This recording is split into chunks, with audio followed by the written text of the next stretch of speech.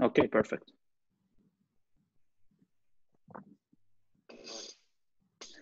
All right.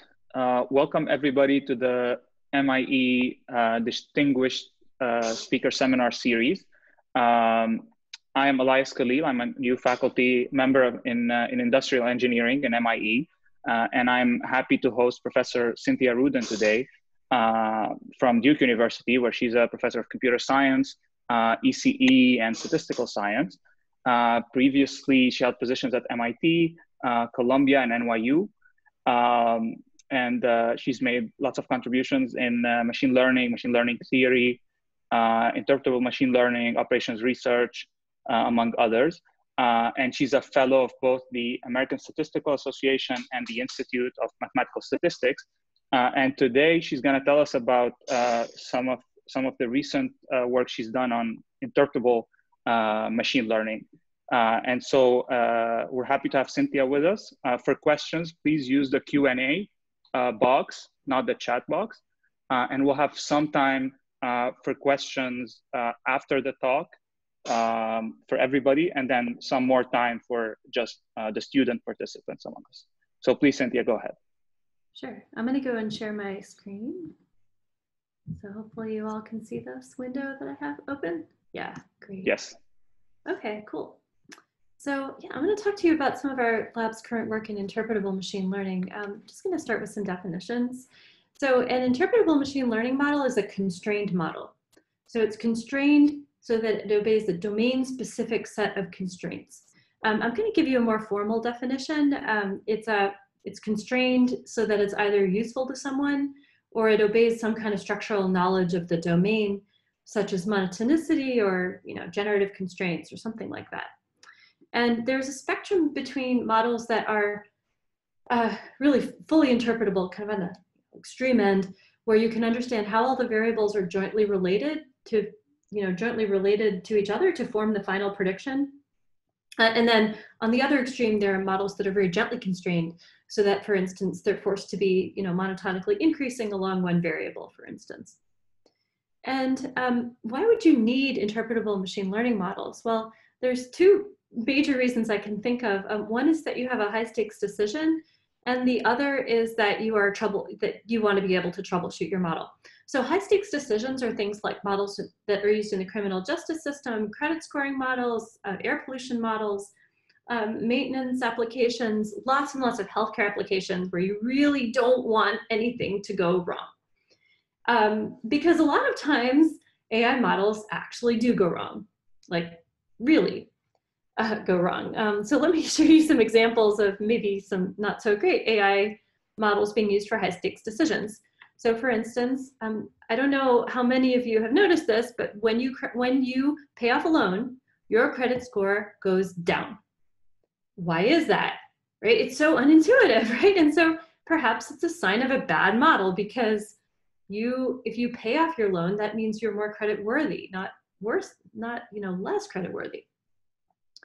Here's another example. If you lived in California during the wildfires in 2018, you might have been using Google's daily air quality index or daily air quality predictions in order to determine whether it was safe to go outside.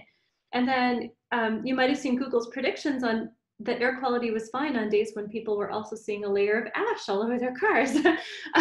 Because during the wildfires, Google replaced the EPA's trustworthy air quality index with a proprietary machine learning model from the company Breezometer, which claimed to be more accurate. But clearly this proprietary model was not doing what it was supposed to, and it put a lot of people in danger. And I don't know how many children were playing outside during those days, but you'd hope the layer of ash on cars would have done something to deter them, but who knows. Here's another thing that has happened in the past, where people realized that Black people are getting worse quality healthcare because of their race. And in particular, this hospital was ranking patients in order of their projected cost for next year, and then offering people who are higher cost extra services. But the problem is that Black people are receiving lower cost healthcare, but that doesn't mean that they were worse off, because the cost is not the same thing as the need, so it's not a good proxy. And if the model were transparent, we might have been able to do something about that. But in any case, so Another thing that could happen is that there could be a typographical error in a black box model, and that could actually lead to years of extra prison time. So this is an example where someone was denied parole because of a miscalculated COMPAS score. COMPAS is a model that is proprietary and it's used throughout the justice system, and it has maybe 137 factors that go into it. And so it's, this is a case where he only noticed after his parole was denied that there was a typographical error in his criminal history features. And, you know, this is not the way we want our criminal justice system to work. It shouldn't work, it shouldn't, you know, have a typo determining what your prison sentence is. That's not right at all. So you'd think that a black box model would be more accurate, but that's not always the case. And in fact, it's not even usually the case. So there's kind of a spectrum of problems and it really matters which problem you're working on. That determines kind of what the effectiveness of different algorithms are. So there are really at least two types of data. The first is tabular data. So tabular data is where all the features are interpretable, like this kind of data that I have here. And this is the kind of data that I always end up getting. Like this is like criminal justice data, lots of healthcare data, social science data. Like I always end up with data of that kind. And that's as opposed to these data that I call raw data, where each feature is not itself understandable. So for instance, a pixel in an image, or like a bit of a sound wave, or like a word in a document, right? You can't really get any information about what the picture is by looking at just one pixel, right? Or just one word or just one bit. So these are very different types of data. Now for the very raw data, that's where neural networks seem to be exceeding other methods by a substantial margin right now. Doesn't mean other methods won't catch up, but right now neural networks are really the way to handle its raw data. But people are really applying neural networks to everything right now. Whereas the truth is that for the tabular data with minor preprocessing, all the methods seem to have pretty similar performance. And in particular, that opens the door for the possibility of very sparse models, because those also have very similar performance to the very complicated models. So that would include very sparse models like sparse decision trees and sparse scoring systems. Now I see this, and every time I say it, everybody goes, "Is she kidding?" You know, like there's no way that's true, because, you know, they must lose accuracy because they're constrained. But the truth is that they don't seem to lose accuracy most of the time. So I'm going to go back to this example of the COMPAS score and talk about what the accuracy of COMPAS actually is. So again, this is a proprietary model. It's used throughout the justice system. You know, the police departments purchase it. The criminal justice system purchases this model from this company. And we have data from Florida that was made available by ProPublica. And they've provided us with COMPAS scores of many, many individuals in Florida. So we can actually compare COMPAS to other methods. And so at the time that we got this access to this data set, we compared it with our latest machine learning method that we were developing in the lab at the time, which is called CORALS, or Certifiably Optimal Rule Lists. And we said, fine, we'll do a head-to-head comparison. So we took the CORALS method and we ran it on the Florida data, and we got a model that looks like this. So this model says, if you're 19 to 20 years old and you're male, predict that you'll be arrested within 2 years of your COMPAS score calculation. Also, if you're 21 to 22 and you have 2 to 3 prior arrests, predict arrest, again, within 2 years of the COMPAS calculation. Also, if you have more than 3 priors, then predict arrest, otherwise predict no arrest. And we thought there is no way that we are going to be as accurate as COMPAS on this data set with that model. But the truth is that actually we were. So this is COMPAS versus CORALS. This is accuracy of these models. The colors are the different folds of the data set. And as you can see, they're very, very comparable. And also when we ran, and CORALS, by the way, produced the same model across folds. Almost all the folds got exactly the same model that I showed you on the previous slide. So then we ran a whole bunch of other machine learning methods to see how they would do, and they all did very similar to each other. And some of these are complete black boxes like COMPAS, which is, you know, proprietary, or some of them are like support vector machines with radial basis function kernels, or boosted decision trees with hundreds of trees. Like these are black box models that add tons of things together, you know, and or exponentiate something and weight it and add it up. Just very, very complicated functions. Whereas on the other extreme is something like corals, whose whole model is right there on the corner of the screen. And I should tell you that there was a huge debate about the fairness of algorithmic fairness of COMPAS, but the truth is that we just don't seem to need COMPAS at all. So I don't know why we're still using it.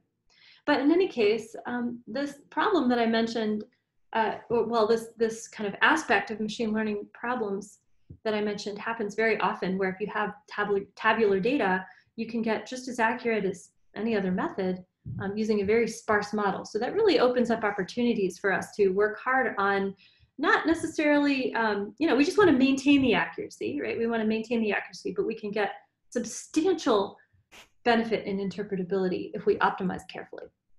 So I'm going to spend this talk discussing two lines of research in my lab on very, very sparse predictive models for tabular data, and in particular, optimal decision trees and scoring systems.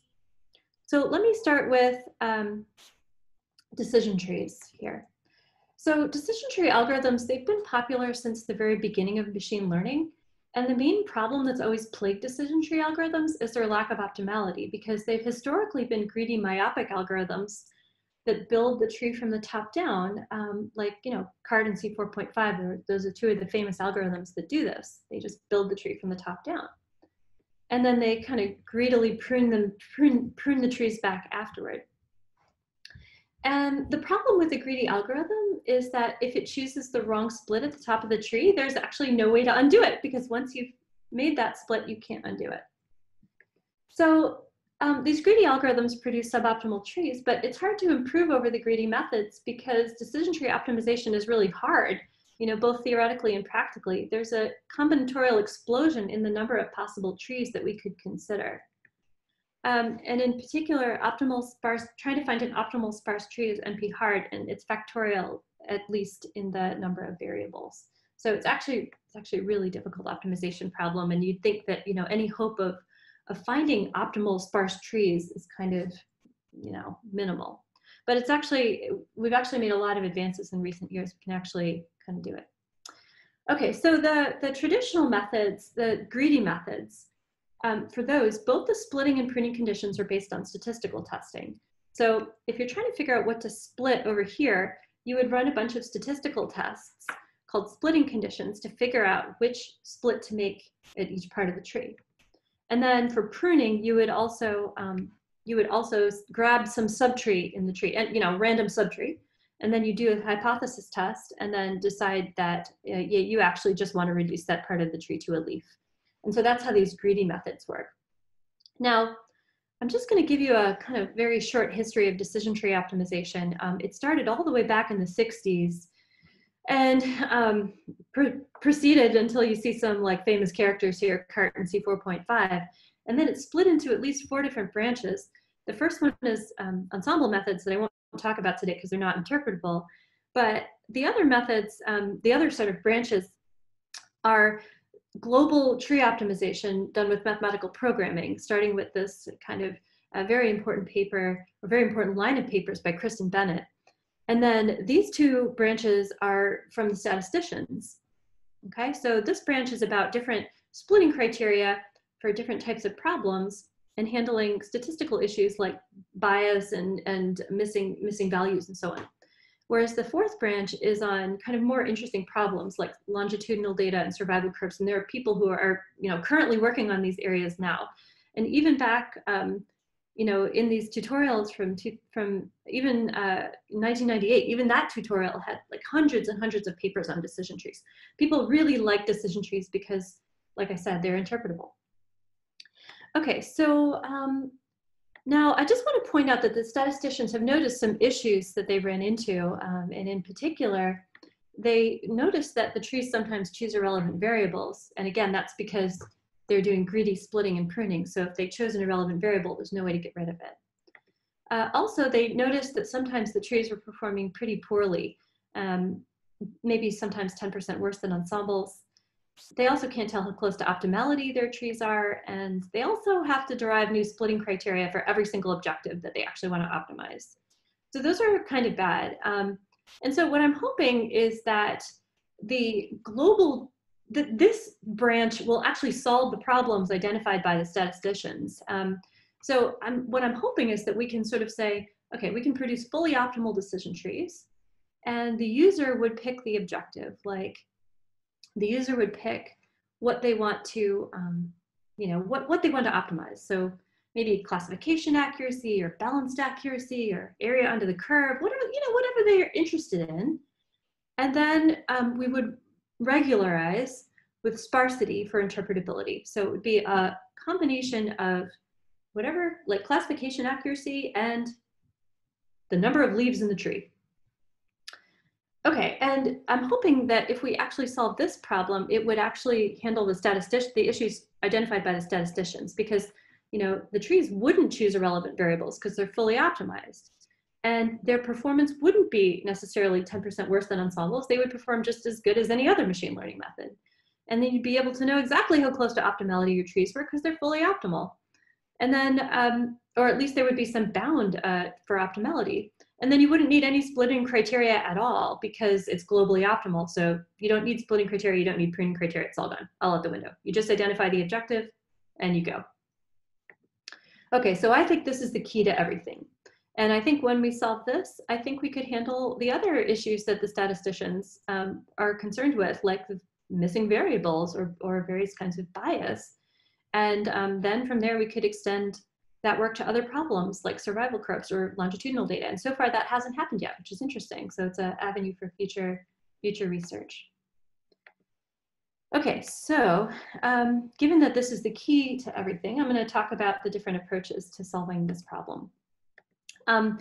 So sometimes people have been using genetic programming or neural networks. The problem with this is that there's no optimality gap, and neural networks are really not great for this kind of problem anyway. It's a big space, and so, it's a discrete space. Neural networks don't really work that well for this problem. For classification data that's actually able to be perfectly separated by a decision tree, stat solvers have been very, very useful, like satisfiability solvers. The problem is that I don't know of any real data set where the data are able to be perfectly separated. And then the other two branches are mathematical programming solvers and dynamic programming, or combined with branch and bound techniques. And the three most relevant methods right now are BinOct, DL 8.5, and Ghost. And so I'm going to talk about these three methods. So BinOct is, again, it's mathematical programming, and DL 8.5 is dynamic programming, and then Ghost is dynamic programming with bounds. DL 8.5 has fewer bounds than Ghost. Ghost is about 3 orders of magnitude faster than the other methods, and so I'm going to be mostly talking about Ghost in this talk. Okay. So let's consider the following objective, which is a combination of misclassification error and sparsity. And this constant C trades off between the two terms. So if this constant is like 0.01, that means you're willing to sacrifice 1% of accuracy in order to get one fewer leaf in the tree, because you want it to have that balance of sparsity and low misclassification error. Okay, so if you solve this problem to optimality, the solution is a tree. And so this is an example of an optimal tree on the Broward County, Florida rearrest data. So this is the solution to this optimization problem. Okay, so let's talk about how this dynamic programming with bounds works. So we start with the full data set and a naive label. So here we're putting all the data into one leaf. It's a blue leaf, we're predicting blue. And yeah, that's what it is. So now we're going to construct every possible tree of size 1. So it's one split, okay? I know I've only drawn 3 of them. There's a lot more than 3 because I can have horizontal and vertical splits everywhere here, but I can only, my screen is only so big, so I drew 3. So from there, we could keep doing this. We could continue and create all possible trees of size 2, right? So take every split and then create another split below it. Okay, so I could keep doing this. And of course, I would end up enumerating this giant exponential search space, which is exactly what I want to avoid. Okay, so I'm not really going to enumerate the whole search space. You'll see there's tricks to kind of keep it small. So the first trick is that you don't split when you don't need to. Like in this branch right here, in this leaf, it's a pure leaf. There's no yellow nodes here in this leaf. There's no yellow there's no misclassified points in that leaf, so I don't want to split that leaf anymore. Okay, and then another trick that we use is to consolidate any duplication found. So for instance, the subproblem that we have to deal with here is the same as the subproblem here. And so if we actually collapse these in the data structures that we're storing, then we don't have to solve it multiple times. We only solve that problem once and report the solution of that subproblem back to both of these cases, both this one and that one. Okay, so let me just enumerate the space. I'm gonna enumerate the same space that I just did, except that I'm gonna enumerate it, instead of going down, I'm going sort of outward like that, okay?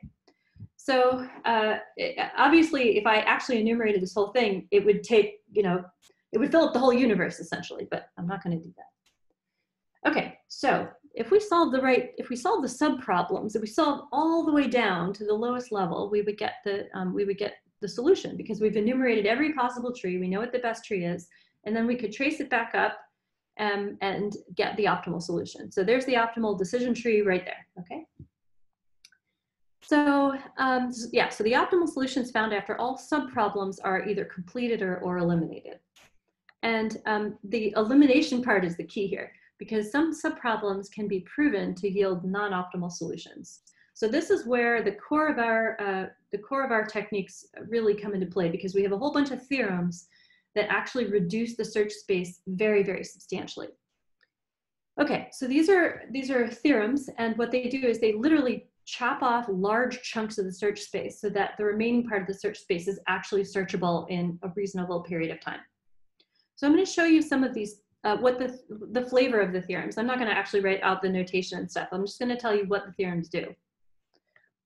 Okay, so let's say that you're producing a tree. You're trying to create a tree, and you're thinking about putting a split on tornado right there. So this tree is predicting whether I'm going to get stuck in traffic on my way home from work, assuming I'll ever get to go to work again. And I'm thinking about putting a split on tornado, right? So tornado would be a factor I would consider, whether predicting that I was going to get stuck in traffic. But the thing is that we don't get tornadoes that often.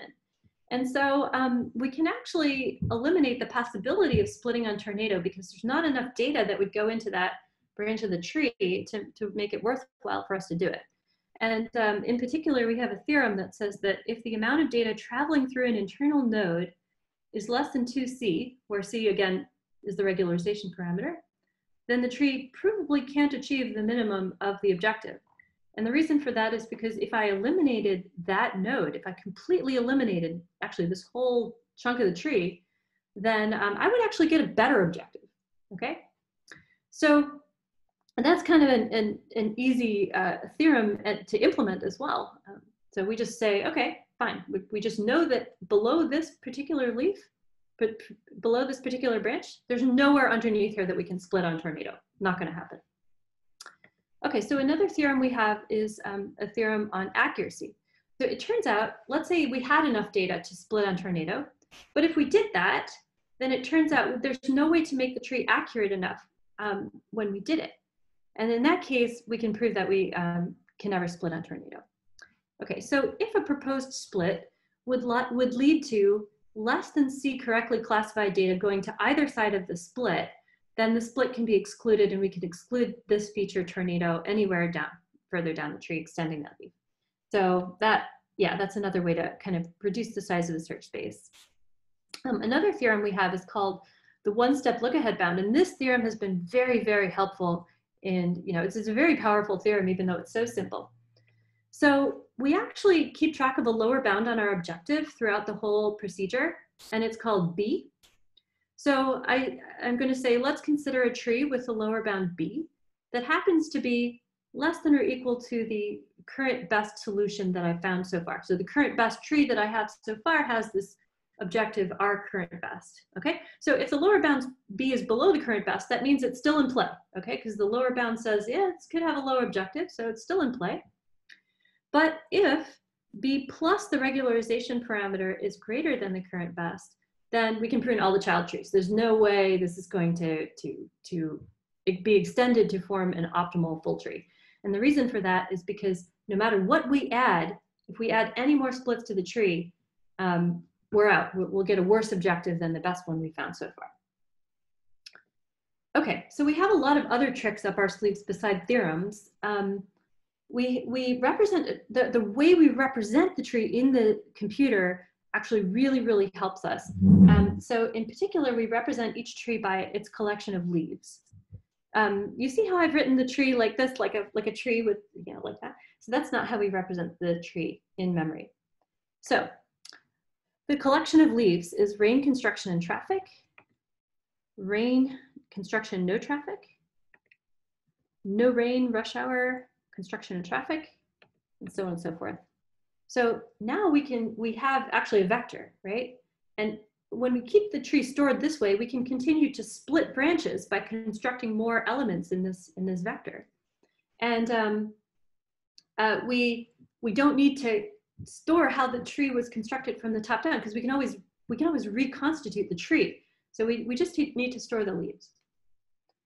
Okay, and then we actually store bounds and intermediate results within each of the leaves. Okay, so we also have what's called a permutation map.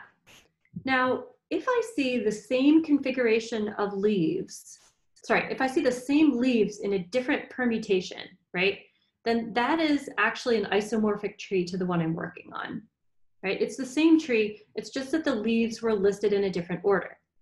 And so it's actually the same, you know, tree. So in that case, we would only need to work on one of these two versions of this tree and not both of them. Okay, so we have this data structure and it keeps track of all the trees we've seen so far, so that every time we see a tree that we think might be a new tree, we go look it up in the permutation map and we say, did we see this tree before? If we did, okay, we're done with this. If we didn't see it before, we create a new entry in the permutation map for the new tree. Okay, so the next trick is to use bit vectors to describe the data that is captured by each leaf, that's represented by each leaf. So for instance, data point 1 in the data set, so this is the first time that I, you know, drove home from work. It actually was a day when there was rain in construction and traffic was predicted. So that's the first bit there. And then the second and third data points were in the second leaf, and then the fourth data point was in this leaf, and so on. So we actually have this bit vector for each leaf to just keep track of the data that are captured by that leaf. And this is actually a very handy way to operate with data, because every time you see a new tree, right, it's an extension of a previous tree that you've worked with before. And so you don't need to regenerate which data are captured by which leaf every time. You can just, you know, do incremental computation and carry the information to the next leaf, okay? So here, if we're trying to compute the objective again, right, because we have to compute the objective for every tree that we come across.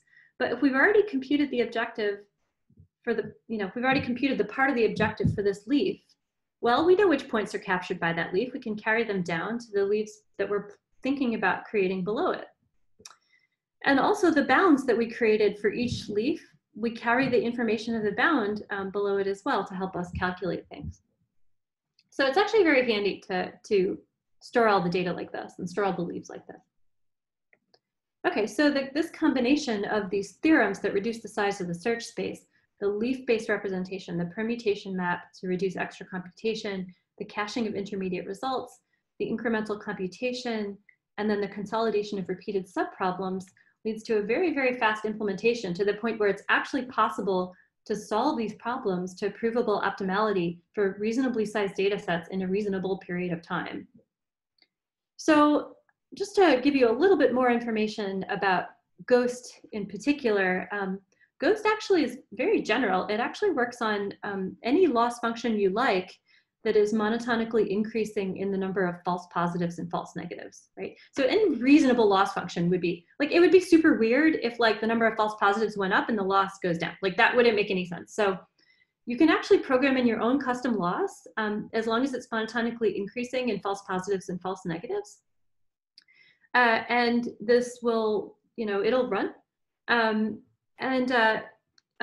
It also works on rank statistics. So rank statistics are things like the area under the ROC curve.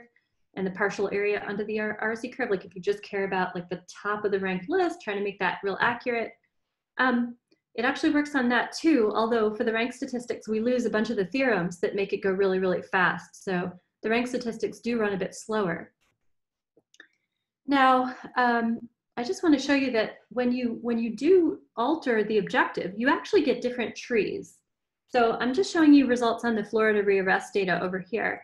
So if you optimize for accuracy, you get one tree, but if you optimize for balanced accuracy, you might get a slightly different tree. And if you optimize for area, the convex hull under the RSE curve, then you would get even maybe a slightly different tree, okay? Because they're optimizing different objectives. But again, there's no splitting criteria, there's no pruning criteria, it's fully globally optimal. Okay. So I didn't feel like putting up a whole bunch of experimental results slides. I want to try to minimize that. So I just want to summarize for you what we found. And none of this really should be surprising based on what I've just presented. The main experimental results is that we get very similar classification error to the black box methods for this kind of tabular data. So we're not losing any accuracy over the black box machine learning methods. However, if you're going to program in your own custom loss, like if you want to do balanced accuracy or some kind of, some other interesting accuracy score, then we're much better than the greedy decision tree methods like CART and C4.5, because those methods, their splitting criteria is designed for accuracy. And it doesn't really work that well on the custom objectives. Whereas we don't need to worry about the splitting criteria, so we can fully optimize. And particularly for imbalanced data, like if you're going to do some kind of weighted accuracy, CART and C4.5 just don't work that well for imbalanced problems. They really don't. And so that's where these methods really shine. The trees that we're producing are sparser than all of the heuristic methods, because again, the heuristic methods, if they keep splitting, there's no way to undo the bad split. So they spend the rest of the tree kind of undoing the mistake at the top. So because we're not doing those greedy methods, we're getting trees that are sparser than the heuristic methods. And I guess the really nice experimental result that that I'm really proud of is the fact that we're orders of magnitude faster than the next best method for solving these kinds of problems. So I will put up that experimental result just to show you the scalability of this. So here, these are results on the FICO data set, which was used for the Explainable Machine Learning Challenge in 2018. So what I'm showing you here is a whole bunch of different machine learning methods. So CART, which again, CART is very scalable, but it's not optimal. And then these are the methods that we're in competition with. So DL 8.5, which is again, dynamic programming, GHOST, which is our method. And then this is our method from last year, optimal sparse decision trees. And then this is the Python version of GHOST. We actually have everything in C++ with a Python interface, whereas the PyGhost are fully in Python. So you can kind of see the difference that just working in different language makes here. And you'll notice that binoct is not here. And the reason is because it was too slow to include. We just couldn't do all the experiments with binoct. It's too slow. And so what I'm showing you here is number of features versus time. And again, these problems, they scale very poorly with the number of features, because that's where the exponential increase in the complexity of the problem is. So these results, this is why we're very proud of it, because if you use even a very good method like DL 8.5, the time blows up. It's just really slow. It's just really slow after a few features. This is PyGhost. So this is, again, the Python version of us. And then this is our last year's attempt. And then the blue one is our method this year. So this is GHOST. And then CART is over here. So again, CART is very, very scalable. It's just not optimal. Okay, so I got a couple of questions here. How's the performance compared to conditional inference trees? I have no idea what conditional inference trees are, but unless they're actually producing optimal solutions to a particular optimization problem with a provable guarantee of optimality, I probably might not have actually heard of them. Okay. Okay, and then this person asks, well, I didn't get why credit score went down after paying off a loan. So I think that's because there's something wrong with the credit scoring models. I mean, the only reason I found out that credit scores go down after paying off a loan is because I paid off a loan and my credit score went down, and I was like, what the heck is going on? And then I went and looked it up. So it was, that's what happened. And I looked it up and I was like, oh my gosh, this is a thing, like it happens. And I thought, oh yeah, these credit scoring models are messed up. If they were actually understandable, they might've been able to fix problems like that. Okay, so, all right, so let's go back to the experiments. Yeah, so our improvements are essentially orders of magnitude better than other methods. And so we're very pleased at the state we're in, but we still have a lot of work to do. Okay, this is a very similar set of experimental results on a different data set. This is the Florida Compass data set that I was telling you about. And again, you're getting a very similar pattern across data sets. CART, scalable but not optimal. DL 8.5, much slower. This is the Python version, last year's attempt, and then this year's attempt here, which goes up. There's a little guy right there. That's where it goes up. Okay. So I want to switch over to talking about scoring systems, which is the other kind of major portion of the talk. And scoring systems, so optimal decision trees and optimal scoring systems, these problems have kind of been in existence for really, these are historically very important, very old problems. So scoring systems have been around since at least, the 1920s. Like this is just a snapshot of a part of a scoring system that's used. It's called a Burgess model. It was a point score, like you add up factors, and then those factors, you get a number of points for them, and then the number of points translates into your percent risk of violating parole.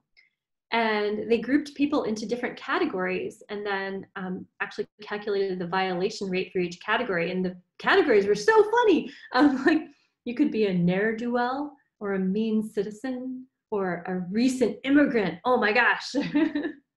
So nowadays our scoring, our categories for individuals is very different than it was in 1928. All right, so this is kind of a more modern scoring system that's used in the criminal justice system. This is the Pennsylvania Commission on Sentencing score, and they have points, and those points get added up, and they translate into a risk of arrest in a following period of time. And you see all the points, the points are small, and they're integer valued. Here's another one. This is the violence risk appraisal guide. There are actually whole studies on comparing all of these scoring systems to each other for different, different criminal justice problems. And the scoring systems in criminal justice have been actually found to reduce inequity, because you at least have some statistics to work from, rather than having a judge just sort of like staring at the person and then making up a risk assessment. Okay, so also there are huge numbers of scoring systems used in medicine. You can go to websites like Medscape and then click around and go to a different go to whatever specialty you like. If you go to seizure, you could click on the 2 helps 2B score, and then you can put in, you could click on, you answer these questions, and then it gives you a risk of seizure within the next 6 hours. Okay, so hundreds of these point scores in medicine. Now, the key challenges in constructing these models are the constraints, because doctors might want to have, for instance, certain constraints on fairness or false positive rate, or whatever they want to have constraint for. And also the fact that the point scores have to be small integer coefficients. And for us mathematicians, we usually say, like, we don't care why it's integers. It doesn't make sense to us, but it actually really does make sense to have it be integers, because it helps people really understand kind of counterfactual reasoning. You say, oh, I got 2 points for this, 1 point for that, 3 points for this. Well, that means, if I'm 5 years older and I have the same score, this is what it would be. And it's really easy to do these kind of calculations in your head. It's also easier for doctors to explain to patients why the score is what it is, and so on. So these, and people go to big, huge lengths to make sure that these point scores are integers. They round and they do all sorts of stuff to make sure that happens. Okay, so the typical approach that people would use, there's a couple typical approaches. One is to get a bunch of doctors into a room and have them create the score. And that actually works. The CHADS2 score, which is the most widely used predictive model in medicine, arguably. That model was produced by doctors, a panel of experts, okay? And was validated afterward on data. And then the other leading approach for doing this is to do preliminary feature selection followed by logistic regression on the coefficients that are left, and then scaling and rounding.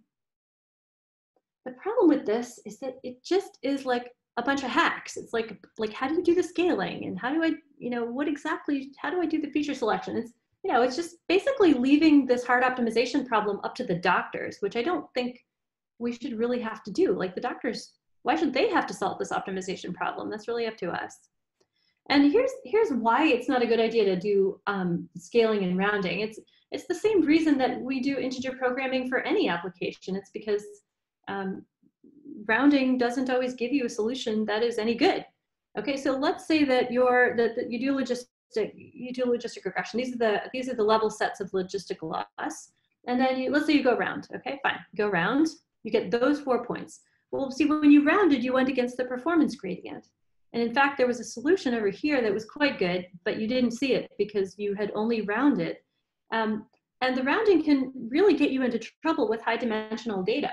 So for instance, let's say that we ran, so this is, we're working on the same problem as the 2 helps 2B score. So here we're trying to predict seizures within 6 hours. This is for brain trauma patients based on continuous EEG readings, okay? And so let's say we run ElasticNet, which is a classical statistical technique. And then let's say we do rounding, okay? So we do rounding. So what happens is that all the small coefficients go to 0. So we've wiped out that whole part of the signal.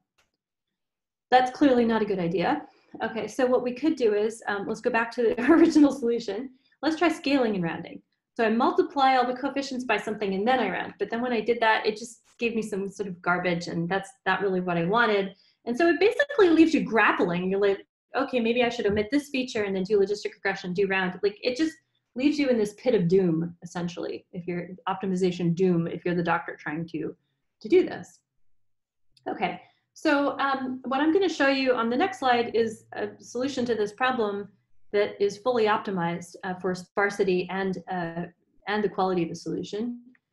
It's actually incredibly sparse. It uses the same data set I showed you on the previous few slides. And this is the point scores here. It's only, a couple of features, 2 points for this, 2 points for this, 1 point for that, 1 point for this. And then the score translates into the risk of seizure within the next 6 hours. So that one's better, and it has a nice large AUC. Okay, so let me tell you the method by which we created that scoring system.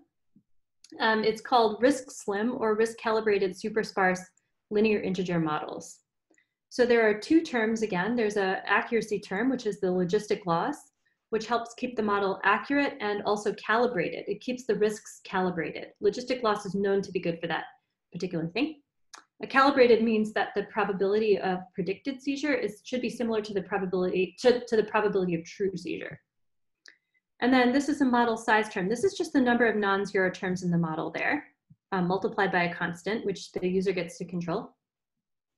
And then this constraint, lambda in L, that means that the coefficients are between -10 and 10, and they are integers.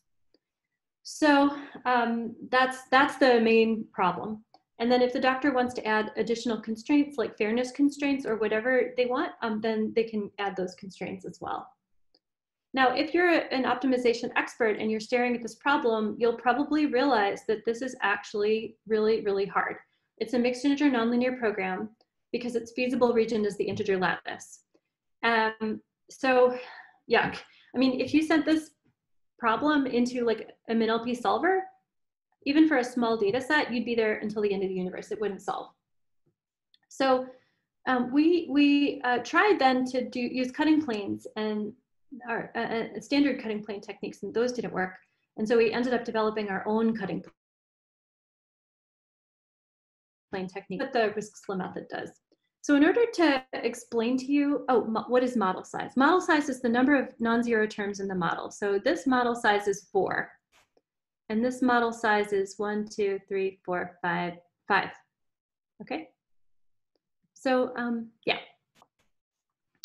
Oh, and then I have another question. Why not just multiply by 1,000? So precision is preserved and still an integer is used. We need small integers because humans can't really reason with numbers that are like 572,412. It's really hard to add those and subtract those and do counterfactual reasoning kind of in your head with these big, big integers. Right? In that case, we might as well use decimals, right? We might as well preserve the decimals. Okay, so I want to give you just a little introduction to cutting planes for those of you who don't know what that is. So, and I'll show you why it doesn't work in our case. All right, so with cutting planes, so let's just consider the logistic loss here. So the logistic loss is convex. So that's what this gray thing is supposed to represent, right? The logistic loss.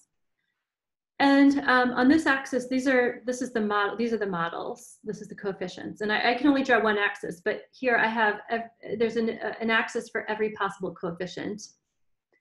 And I'm trying to minimize the logistic loss subject to the constraints that, you know, I have to have integer solutions. Okay, so the cutting plane methods iteratively construct this surrogate underneath the logistic loss. Okay, so at every iteration, you would add another, you know, another piece of this approximation here, this under approximation. So then what you'd do at every iteration is you'd solve the linear program to minimize this blue thing, the cutting plane approximation. And normally you'd be very happy to do that. And then what you'd do at that point is you'd evaluate the objective there and add another cut. You'd add another like blue line there and continue doing this over and over again until the objective value and the blue cutting plane approximation were equal to each other at the next iteration.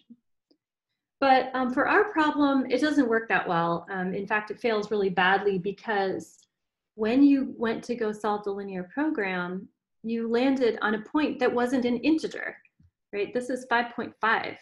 And so we know that that's not an integer, and we know the solutions have to be integers. This is not a feasible solution. So what we could do at every iteration, if we're using a standard cutting plane method, we would try to solve a mixed integer program. Like we could find this point or this point, right? But then what happens is you're solving larger and larger mixed integer programs at every iteration, and that takes forever, and at some point the thing will stall and it'll be terrible. So we designed this technique that what it does is it does some kind of branch and bound in the middle of this cutting plane approximation, where it takes the solution that we have, which landed on 5.5 there, and it said, okay, you're not allowed to produce a solution with, we'd actually split it into two problems. It says, the first problem says, you're not allowed to have this coefficient be more than 5. And the other problem says, you're not allowed to have this coefficient be less than, sorry, this coefficient has to be more than 6, right? So for this problem, it says, okay, we're putting a linear constraint, has to be less than 5. This problem says has to be greater than 6, okay? So now we have two subproblems that we need to solve, but we still have linear, it's still just having the solution for that coefficient be less than 5 and that coefficient be greater than 6, that's just linear, these are linear constraints. Okay, so now we have two subproblems, but still linear constraints. Okay, now if we happen to solve a subproblem, like for instance, if we solve this subproblem and it led to a feasible integer solution, like that solution right there, then we can add a cutting plane. We can add a cutting plane right there. And if not, then we continue to split into more and more subproblems. But each of them require only a linear program. And linear programs we know are much, much easier to solve than almost anything else. Okay, and if we happen to find that the subproblem's solution equals the objective, then we've actually solved the whole problem and we're done. So let me show you how it works in practice, because it's implemented in Cplex with callbacks. So every iteration of this, remember you solve a linear program because you have to minimize this cutting plane approximation. And then if, again, you just check one of these two things. If the subproblem leads to a feasible solution, create a cut. Otherwise, you split into these two subproblems. So it's all done with callbacks in Cplex. And it's the only method that generates solutions within a reasonable period of time, because like I said, the min-LP solvers don't work and the standard cutting planes require solving larger and larger mixed integer programs. Now, another thing that we did when we were working on this is that we realized that like warm starting and like doing heuristics to try to improve the solution was actually really helpful in improving the running time.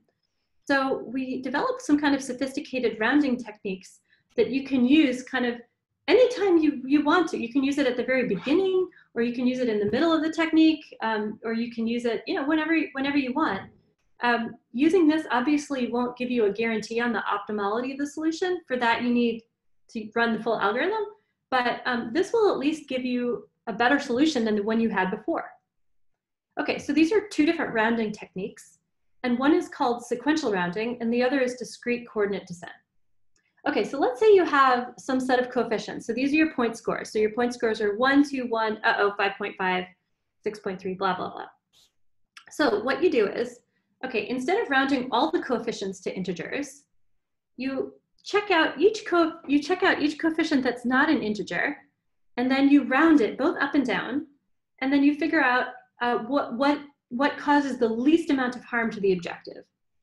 Okay, so let's say that it happened that moving 3.8 to 4 didn't do very much harm to the objective. And then you tried 5.5, so you could round it either up or down.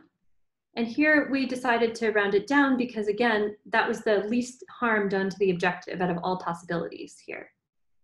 And then we'll keep rounding until everything is an integer. And then at that point, we switch to discrete coordinate descent. So in discrete coordinate descent, you update one coefficient at a time. You, for instance, let's say you're updating this 1 here. You'd look through all possibilities for what we could replace that 1 with. That's an integer, small integer, that would give us a better solution.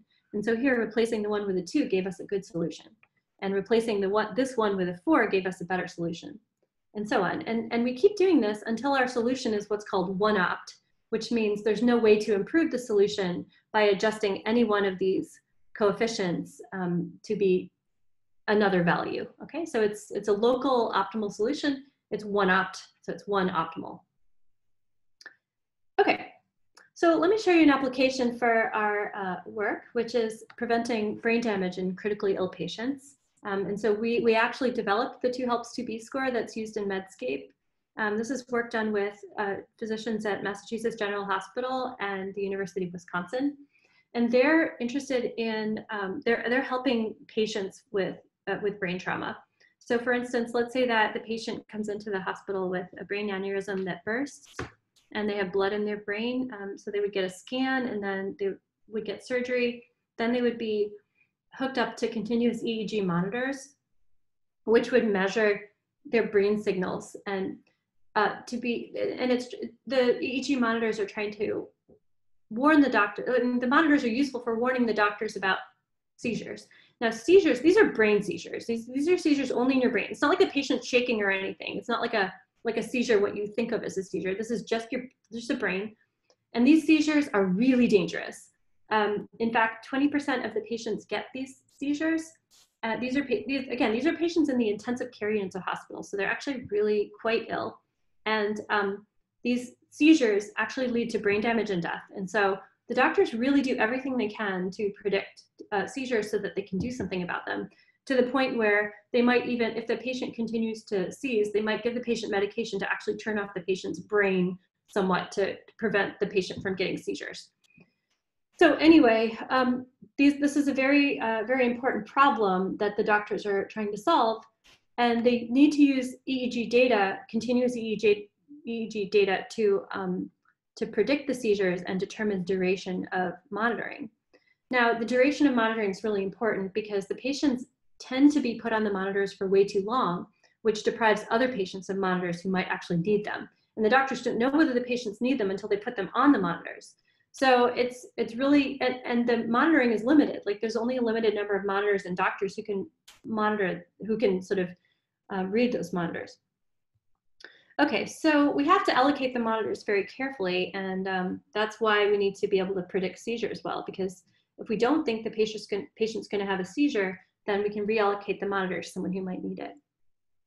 Okay, so we designed the 2 helps 2B score with data from a large cohort of patients from several different hospitals. This is the EEG Monitoring Research Consortium that provided these data, and my collaborator runs that consortium.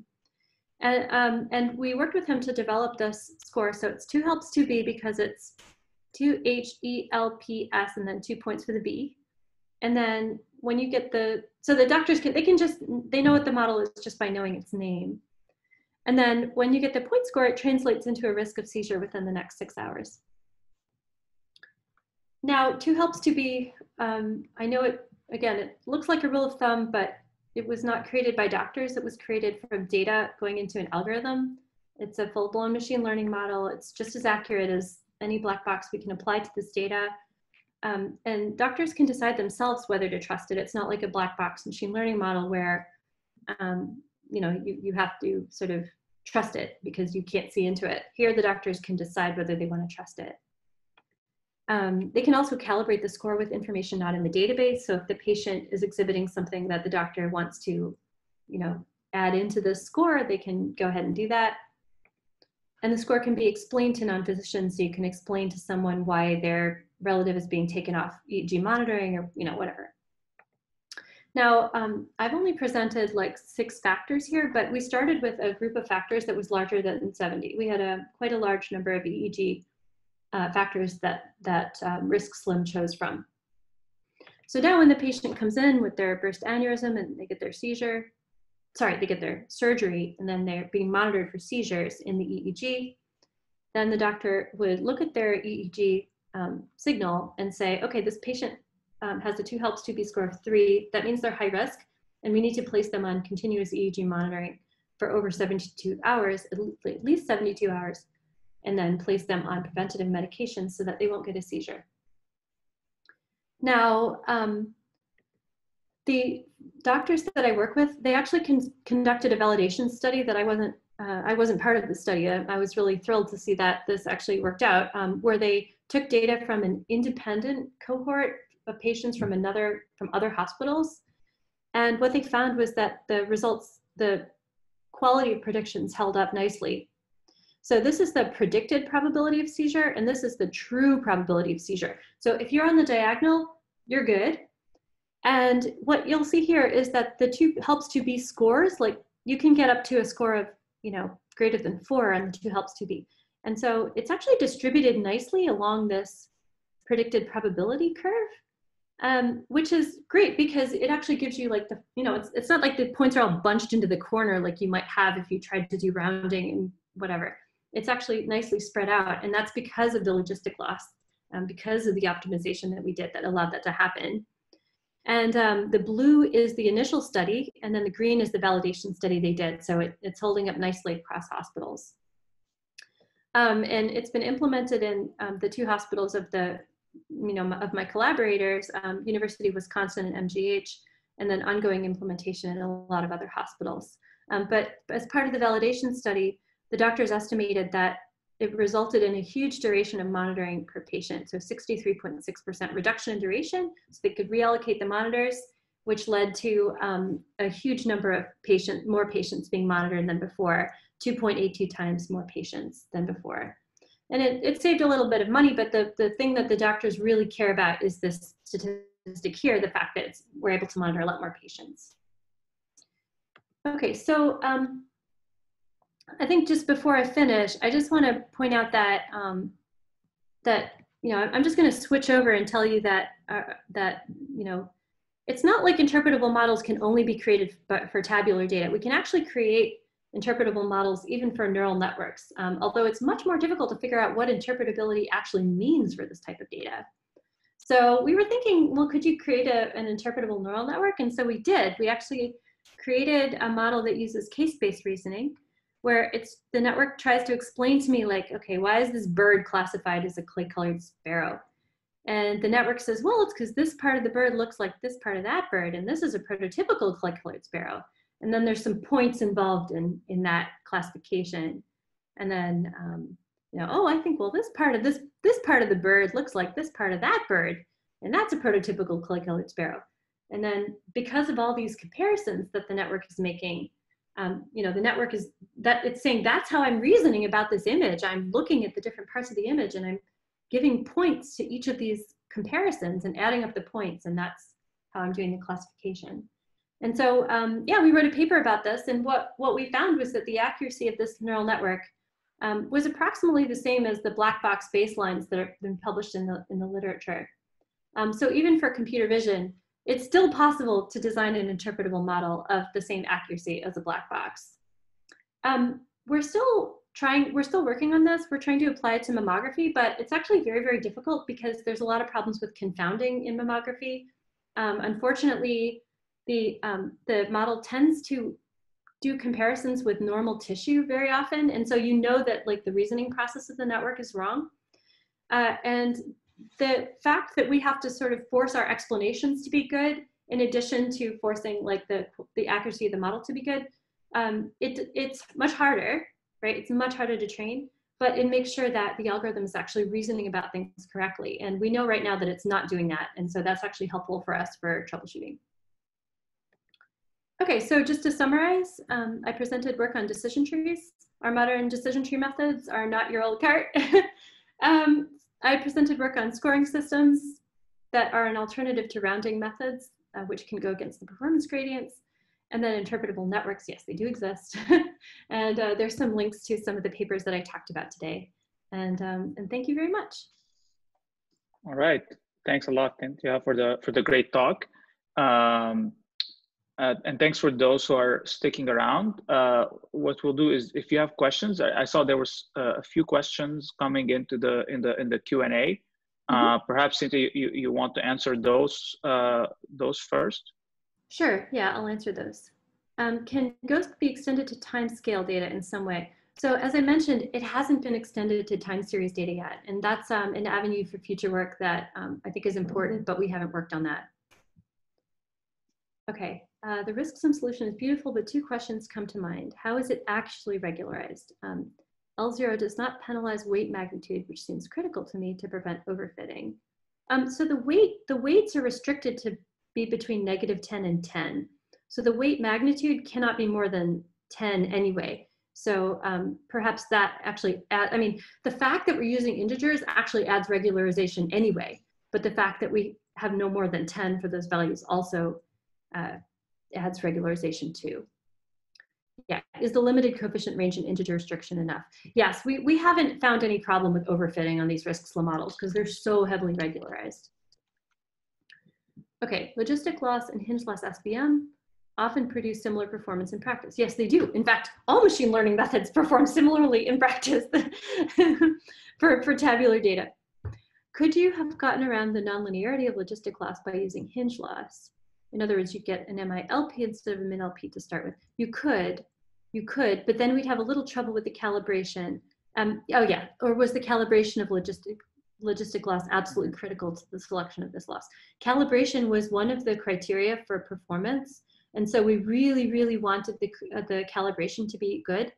But I think you have a really good point, which is that we could try running we could try to put SVM in there and make the optimization problem easier, recalibrate afterward, and that actually might lead to a good solution too. And we probably should have tried that, but we didn't think of it. So thank you very much.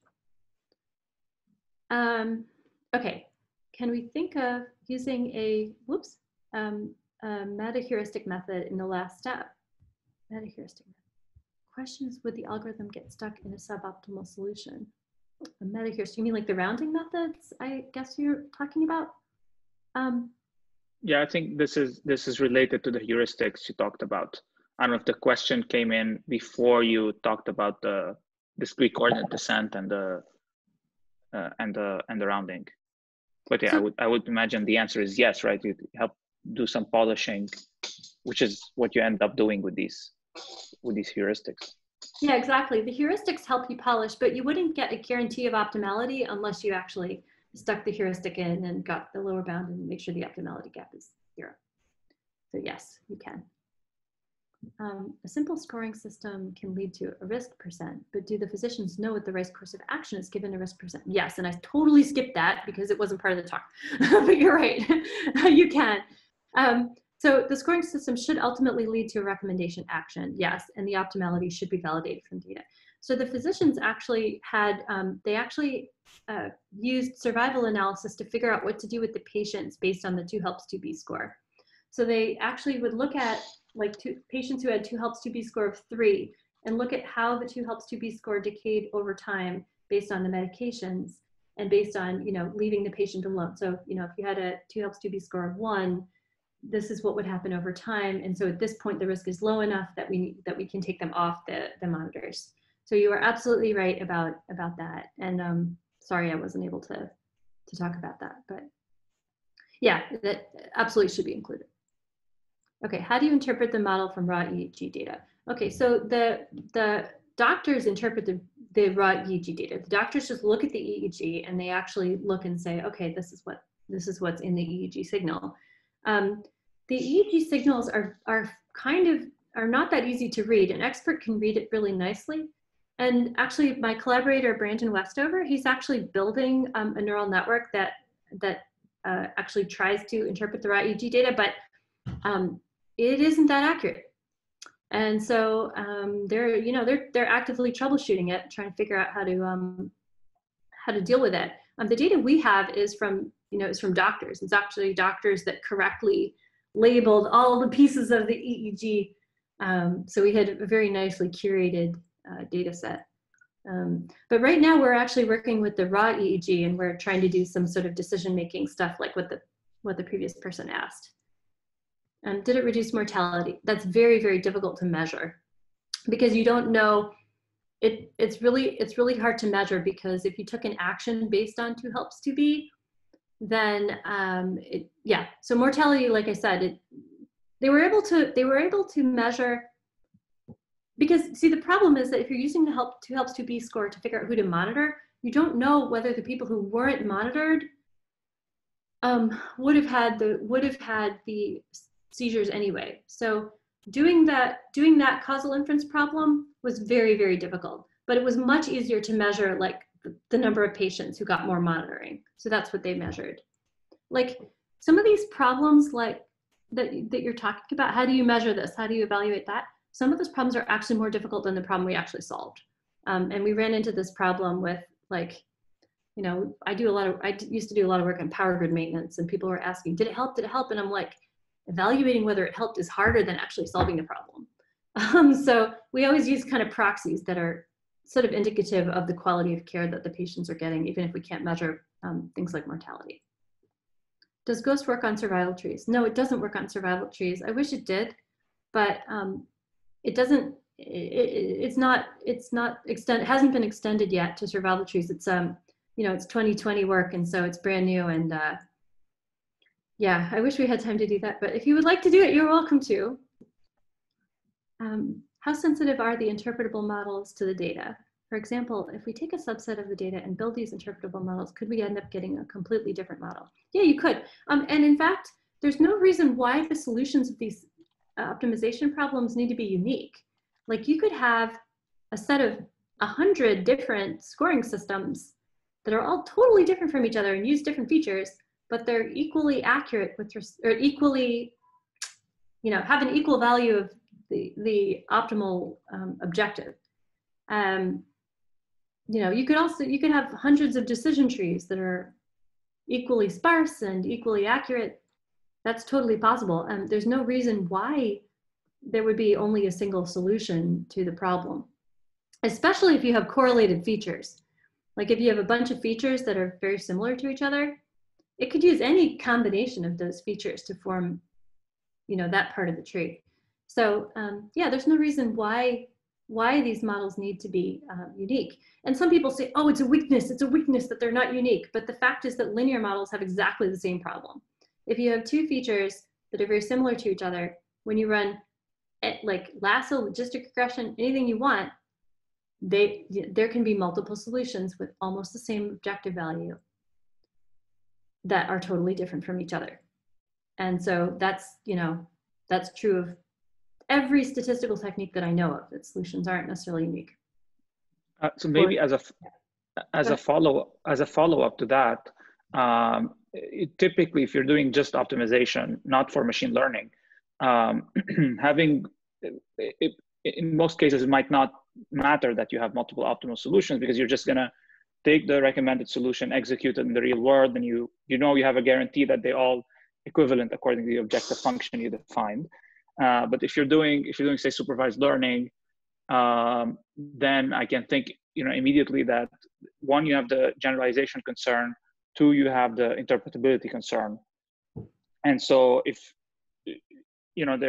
although you can't measure the differences, I guess one aspect is because your objective is split into loss, empirical loss, and regularization. That's one thing one can look at, right? Solutions can be equal in the total objective but have different values, and then you can pick between the ones you prefer.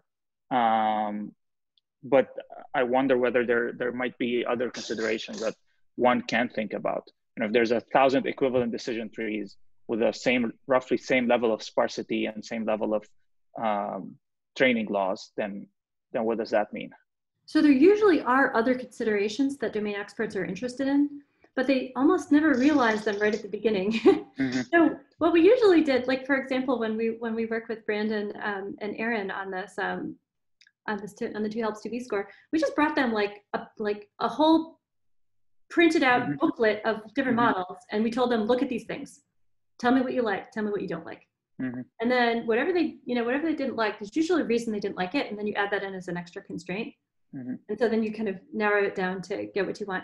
Or sometimes if you have 2 models and one just makes more sense than the other one, just intuitively to the doctor, they can choose that one. So it's actually really handy to have multiple optimal solutions. Mm-hmm. I see. Yeah, I guess then that's similar to the typical OR setting, in which you might end up with hidden constraints, basically, that the optimizer takes to the end user, and then the end user says, oh yeah, actually I don't like this schedule or this whatever, I like the other solution better. That makes sense. Exactly. Okay, Laura, are you here? I guess we can move on to student questions if there aren't any other questions from the wider audience.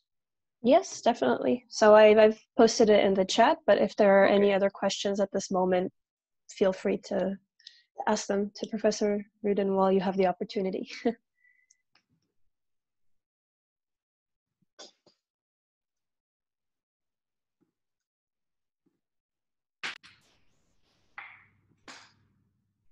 Well, the questions that I got earlier were excellent. I mean, really, really excellent.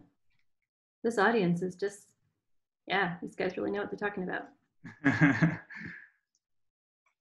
Yeah, unfortunately, Zoom webinar is a bit non-interactive in that way that, but I guess that's also convenient to aggregate questions. But we didn't get to kind of talk to those who asked the interesting questions. Yeah. Okay, so I guess since there aren't any questions at the moment from the wider audience in the Q&A box, then Laura, should we perhaps ask only the students who are interested in asking questions to stay, or how are we going to do this? Yeah, so if there are any other students, I guess, that would be interested to stay and ask any questions right now. This is a period specifically designed just for students to ask their questions. So I'm not sure how many of the questions that were asked were student versus faculty or alumni. I don't think we have quite a criteria to realize that, but yeah, we can leave the floor open for a little bit longer. And if not, we can wrap up a little bit early. I should mention that the lead one of the 2 lead authors on the GHOST paper is a student at Toronto. Oh yeah? Yeah, Jimmy Lin. Okay, yeah, I wonder if Jimmy's on here. Okay, guess not. But are they doing their PhD or? No, he's actually doing a master's degree. Oh, okay, I see. Cool, small world. Yeah, we tried to convince him to come to Duke, but you guys got him. That's good. Yeah, it's a competitive sport.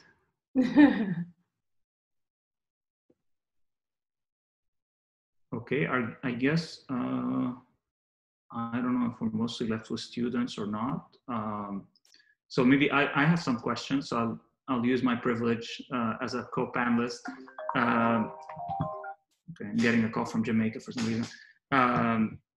So my question is about the scalability question, particularly in the optimal tree part of the talk. So you had these plots with a number of features, and I guess you were on the real data. You were essentially limiting.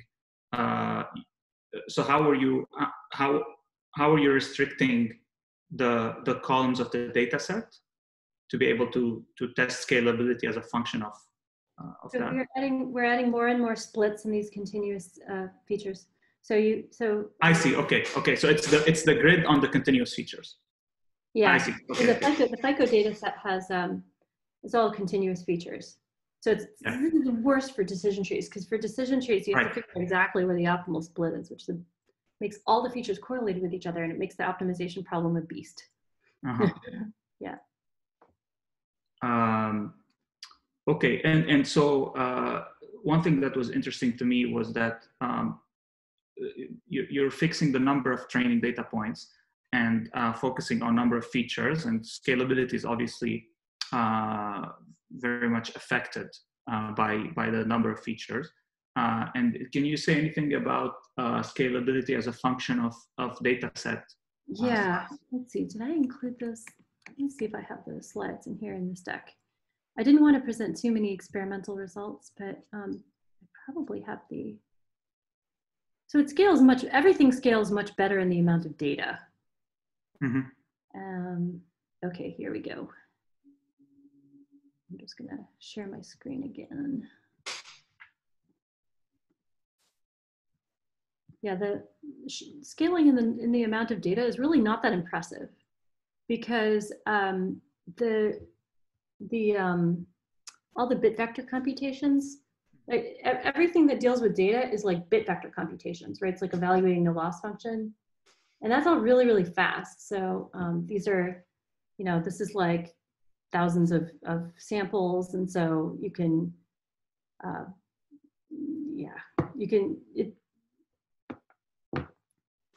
So this is, so the y-axis is number of samples. Is this absolute? No, this is time. Y-axis is time, and this is number of samples, and it's multiplied by, I think it's 1,000. I'm not sure. I have to go check. But I didn't include this slide now, so I took the slide and I didn't label it. So sorry about that.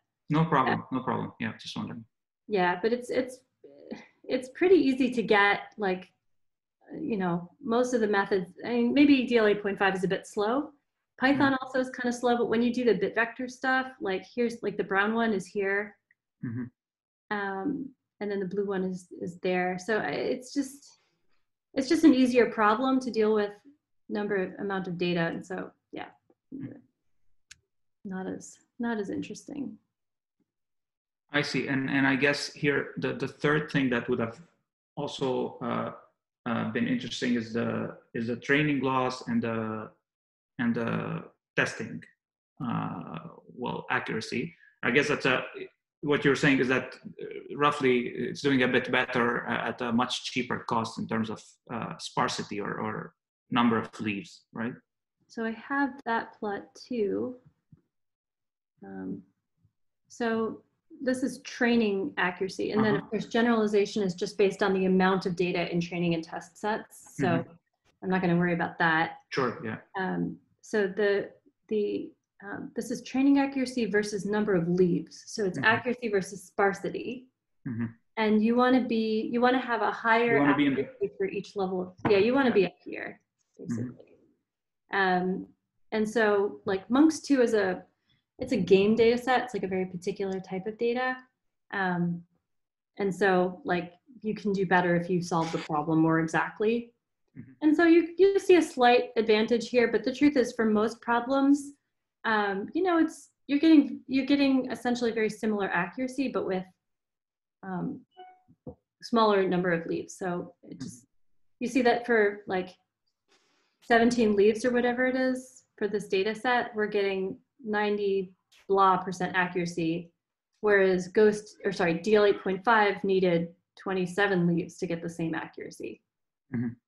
And CART never got to that point. Mm-hmm. You see what I mean? Yeah. Go ahead. Yeah, I mean that's a decent trade-off. It didn't show in the hidden slides. Yeah. Yeah, I probably have it for some more data sets, but see if I can. What is this plot?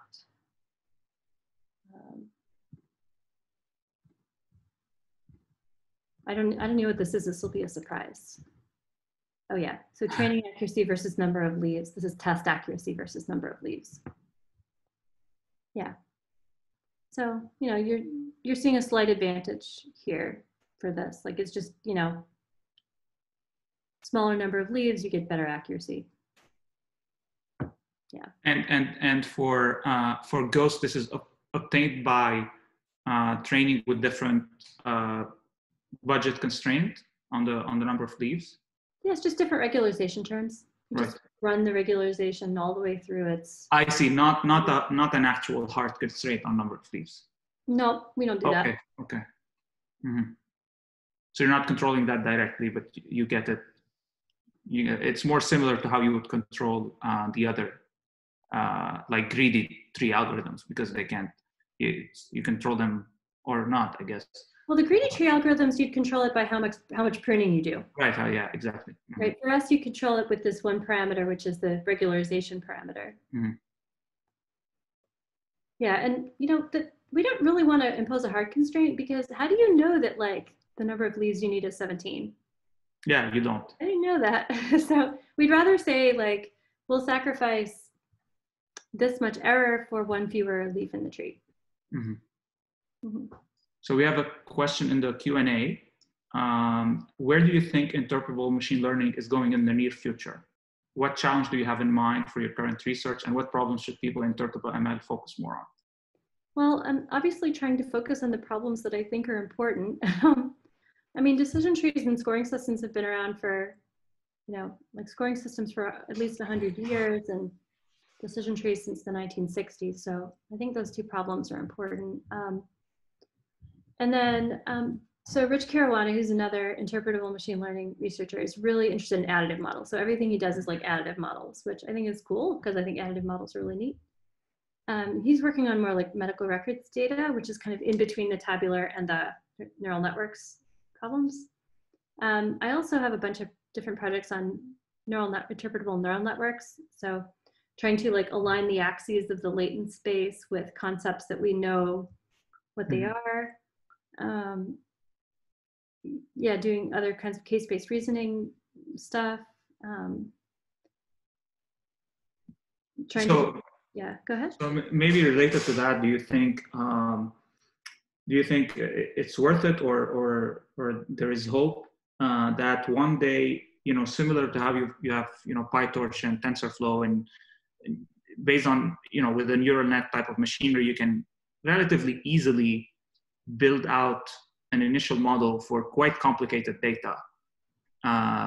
You know, you have a graph, you have, you know, maybe multimodal type data, etc. Right now, it seems, regardless of, you know, what we think about interpretability in terms of like actually putting together an architecture very quickly and training it, it's very easy. And part of it is because just algorithmically training is easy, even if it's not principled, even if gradient descent is just a heuristic. Do you think there's any? Do you think it's worth it to think about, you know, going to a similar direction for more like interpretable type methods? Like, you know, you talked about all these different kinds of constraints that you could potentially put into the scoring or into the trees, in a way that makes it much more accessible to the user in a way. Do you think that's a? So dealing with data of any kind is not easy. I've never, even if I had all the optimization skills in the world, and I obviously wish I had more of them, there's always problems when you deal with data, which is the reason why you need the models to be interpretable in the first place, because you have to be able to troubleshoot them more easily. Mm-hmm. So I think even if we had better optimization tools, I'm not sure that they would always help. I'm just being honest about that. So, I mean, other problems that we're working on now at BiLab are, I'm doing a lot of matching for causal inference. So we're trying to create match groups for really high quality causal inference, and doing that matching using fancy matching techniques, optimization based matching techniques. And then, you know, yeah, I've got a whole bunch of random stuff going on, but yeah, I don't know. I mean, I really love some of the work that Jeff Hinton's group has been doing on interpretable neural networks for many years, that they've been doing, just like I'm doing kind of k-nearest neighborhood type things, they've been doing nearest neighborhood type things too. And they also, you know, they wrote some beautiful papers on data visualization, like TS&E, for instance, where you can take the data, high dimensional data, project it down to a low dimensional space and actually see kind of what structures are in the data. So I think those are all different frontiers for interpretable machine learning that would allow you to see into the patterns of the data. For the decision tree work, we're trying to apply it to material science problems right now. Because actually, believe it or not, material science is like, decision trees are really, really good for certain kinds of material science problems. I don't know why that is, but like, it's just because of the way I don't know. Or maybe their features are good somehow. The features are like just pixels in a material. Okay, then that's weird. Yeah, so I think it's because they have transitions that are very rapid. Like, you know, if you change one pixel in the unit cell of a material, it actually changes the material's property completely. And so because decision trees are, you know, they have these. I see this, yeah. Bins. Very strict, yeah. Yeah, so somehow, yeah. So I think, you know, whenever we go to a different domain, whenever we go to a different healthcare domain or scientific domain, we always find some new challenge, new interpretability constraints. And I think, you know, so I'm always looking around for new problems because they challenge you in different ways to come up with new constraints and design models that people can use to help design new materials or to get better care to patients. Let me try to answer some of the questions here. How do you compare gradient boosting and gradient trees? Gradient boosting is rather, yeah. So gradient boosting is the best, like, out of the box method. It's been that way for many, many years. It's the most trustworthy for a new set of data that you don't know anything about. But of course, boosted decision trees are not optimized for sparsity and interpretability. And usually you'd compare boosted decision trees to CART. And that's not a fair comparison because boosted decision trees have been improved on year after year, whereas CART is an algorithm from 1980, blah, blah, blah. So instead of comparing gradient boosting to old time decision trees, we should try comparing boosting to new time decision trees. And then in that case, the comparison is pretty good, especially for tabular data. Like I even showed a comparison on the COMPASS data set to gradient boosted trees, and we're getting very similar accuracy. Okay, can decision tree act as an interpretable model in unstructured scenarios like vision? Okay, there's a complicated answer to that question. Pixel lesser than threshold doesn't make much sense. No, in fact, pixel less than a threshold that's not interpretable. How do you think on that? Quite difficult to match the accuracy of CNNs as well. Okay, so sparsity in the number of leaves on pixels, that's not a good measure of interpretability for computer vision, which is why we're using case-based reasoning. But I have a colleague over at NC State who's built a decision tree into his neural network architecture. So he has a bunch of convolutional layers, and then it goes into this decision tree thing at the top. It's a fixed decision tree. Like he fixes, it's a full decision tree with a specific size. He fixes it, and then at the end you get a classification, and you can actually go and kind of visually look at what the tree is doing at the upper layers of this network. So some people really do think that it's okay to use decision trees within neural networks, but they wouldn't use it in the way you're talking about. They wouldn't use it on the raw features. Like, I think you have to do something convolutional for computer vision data, because otherwise, you know, what you're doing doesn't make that much sense. Well, I guess also relatedly, pre-neural net era, people used to do that. They used to have these feature extractors, right, for images, and then run them through decision trees, etc. And a lot of the claim to fame for deep learning was that you don't need to do that, and you can skip the feature extraction and the decision tree. Yeah, so that actually boosting came into play because of the Viola and Jones paper in computer vision, where they were using these very, very weak classifiers, right, like little detectors for horizontal lines. Yeah, so yeah. Okay, maybe any final questions? Anybody? If I may point out as well, the questions don't necessarily have to be about technical things or about the presentation. They could just be questions to Professor Rudin overall. So we just got another one though, so if you'd like to go ahead and answer that. For the combined neural network decision tree model, do you have to remember the name of the paper? I remember the name of my colleague. I don't know, I can't remember the name of the paper. So his name is Tianfu Wu. So I'll just type it here. Yeah. And you can go check out his website. He's got a bunch of papers on the website. Yeah, I mean, I'm not convinced why you need a decision tree in the upper layers rather than a linear model, because to me a linear model is fine. You know, our case-based reasoning methods use linear models. I think they're okay. But you know, everybody has a different notion of interpretability, and that's totally fine.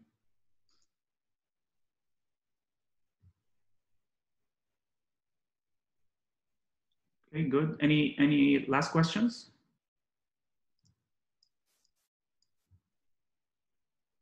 Okay, how do you keep up with all the literature? I don't. I wish I could. It's like it's crazy. I mean, Elias, do you have a better way of doing this than I do? Because it's hard. I'm very protective of my time when it comes to reading. So I will only invest in reading papers that I think potentially have a really good insight to something I care about.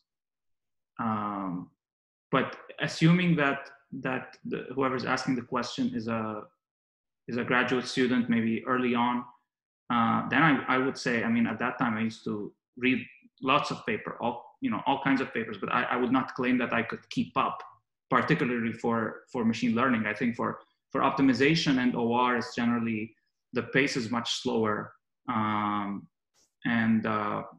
you can, I would say, keep up to some extent with the state of the art. But in machine learning, I think in deep learning, it's impossible. I think it's hopeless to try to think one can keep up with anything beyond like a narrow topic. I don't know. That's my kind of experience. Okay, let me try to give maybe a slightly better answer than just I give up and I don't know. So one thing that I do is I think about topics in terms of like buckets, right? I like have some sort of organization for topics in my head. So for instance, for interpretability, I separately group the post hoc methods and the interpretable methods. So post hoc method is where you have a black box and you try to explain it. Those methods I generally don't like very much. And because there's a lot of reasons why those methods are not a good idea. So I generally, I group those into one side, and then the actual interpretable model I group into the other side. So once I have this full organization of how the fields relate to each other in my head, then I can look at an abstract and decide which bucket it falls into, and decide whether it's worth reading based on what topic it's in, and how interested I am in that particular topic. Does that help? Yeah, that makes sense. Yeah. We have all read the paper. Stop expanding black box. Okay. Yeah. So yeah. Yeah. So I generally kind of view the explainability papers with a grain of salt, and I don't know if you noticed in that paper, I was very careful not to cite the review papers in explainability, because those papers they very often conflate interpretability and explainability. And they also don't, like, you saw how in my talk, I went to the literature back from 1960s and like back from the 1920s.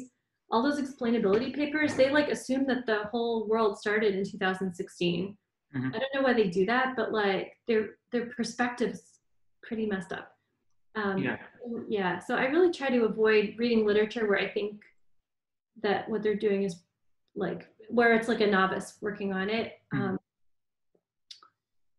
And I also tend to try to read papers that are written by people whose work I trust. You know, like I would happily read Elias' papers. Thank you. I think, I mean, related, maybe I wanted to comment on the explainability thing. I think one of the main issues there is using the word explainability. It implies that the explanation refers to the actual, more like the underlying mechanism.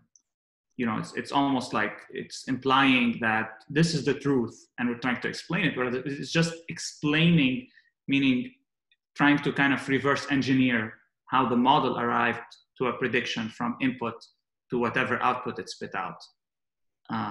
So there's no, you know, there's not much more to that. And I guess that's where the drift is. Some people think that may be useful. And on the other hand, because it's you know, trying to force the model to say something that it really was not meant to say by design, then a lot of us think that might not be too useful. I mean, at least for understanding that, for establishing that. I'm not going to say, you know, the interpretable model is causal, but it's certainly closer to that direction of. Well, you know, the causal is, yeah. Some people say that it can't be interpretable unless it's causal, but that's wrong. It should be, it's causal if it's causal. So that's different than interpretable. So you can have a purely predictive model that has no causal anything in it. So for instance, the recidivism prediction problems. You don't commit another crime because you've had 3 prior crimes. Makes no sense. Yeah. Right? The causality just can't be there, because it's like, why did this person commit these crimes? Well, it's because they come from a family of drug addicts. I mean, I don't know, you know what I'm saying? And that doesn't go into those models. So they're not causal at all. But yeah, whether there's naturally an explanation that comes with the model, like you don't need an extra explanation, it already comes with it, it's interpretable, or whether you have to take the black box and like come up with some approximation of it. I think part of the issue is really just the terminology. Like, it's just not okay to call an approximation an explanation. And I think this was all started by the line paper with this misleading sales pitch. You know, why should I trust you? But the answer is no, you shouldn't trust it. You shouldn't trust it. Yeah, it's Lime is like, right now it's like the straw man, you know, it's like everybody's straw man because it's really easy to beat. Yeah, I mean, that's I guess that has to do with both what you said about people discovering or thinking that the literature on this started in, say, 2016. And also the issue with keeping up is that for many people, actually, it's not that easy to figure out the literature, because anyway, they're overwhelmed with the stuff that's coming out every single day on arXiv. And I think, like, from a perspective of, say, of a graduate student, that can be very, very distracting and very, you know, discouraging in many ways. So, you know, they're working on 1 or 2 projects and they see 20 related papers coming out every day. Then. Oh, well, luckily there aren't too many fairly narrow subfields where there are 20 papers coming out per day, I don't think, right? So as long as you've narrowed your interests enough, you should be okay. Just because, like, for any like really good, you know, think about I mean, even Michael Jordan, who produces papers at a rate that I can't even fathom, like, even he, you know, there's not that many people at that caliber producing papers at that speed. So as long as you kind of are able to sort the papers into the ones you need to look at and ones you don't, might be easier. Yeah, I guess the consensus is that have a good sorting mechanism by actually defining what you care about, then it becomes much easier. Yeah, I think that's the advice. Okay, and I think for the question about differentiating between explainability and interpretability, I think Cynthia's already addressed this one. And then somebody's interested in doing a PhD with you. I guess you can follow up on that offline, maybe. Yeah, just email me. The first person. So the answer to that question is in a paper called "Stop Explaining Black Box Machine Learning Models for High Stakes Decisions and Use Interpretable Models Instead." That's actually the title of the paper. So if you go to my website and you search for the word "stop," you'll find it. I should say it was "please stop." It was supposed to be a little more polite, but they made me remove the word "please." So it's now just "stop doing this." Professor Rudin, just for I guess for ease of access, would it be possible for you to put your website and your email within the chat? So if anybody would like to access those, they'd be able to find them. Sure, but you could just Google me and it's the first hit. Okay. And then my website, I don't even know what the website is. So just Google me and you'll find it. Okay, I Googled it. Google myself. I got you. I posted it. Great, okay. Okay, somebody's joking that now there is work in the field of evaluation of explainable methods. Yes, which is, yes, there are workshops on this stuff, that's true. I know a lot of people do like a lot of human studies, and I really try to avoid human studies because the problem is they're not accurate. You can change the way the question is worded, and you get a different result from the human subject experiment. And it doesn't tell you anything about how interpretable your method is. So I'm just a little bit wary of all these papers that like use all these human subject experiments to try to evaluate. Like, to be honest, the real way you evaluate the usefulness of it is to work with a domain expert who can tell you what the value for them and their field is. I don't know why that's not good enough anymore, but maybe it's because people aren't actually working on high stakes decisions where they actually care about the, I don't know. Who knows? Yeah. Yeah, I mean, that will be very application dependent in a sense. And even for the practitioners, maybe they might have their own implicit criteria for why they like an interpretable method. And then they might be convinced enough to the point where they don't actually care about such a study. I mean, for practical purposes, they're happy with the outputs and they're able to use them. Yeah, I mean, like I said, very often they don't really even know what all of the criteria are. So if you give them an interpretable model, they can choose one among them without knowing exactly why why that one is more useful in practice. Excellent. Okay. Well, I don't know that we have any other questions at this moment. So yeah. Sorry, Laura. Okay, can you go in? Sorry, I was just saying I don't think we have any other questions at the moment, so we can wrap up. I don't know if you have any final words, Professor. Thanks so much for your time and patience and for the very nice talk. Thank you for inviting me. Wish we could have invited you in person, but I guess we'll let that for another year, basically. Let's do that. Thank you so much.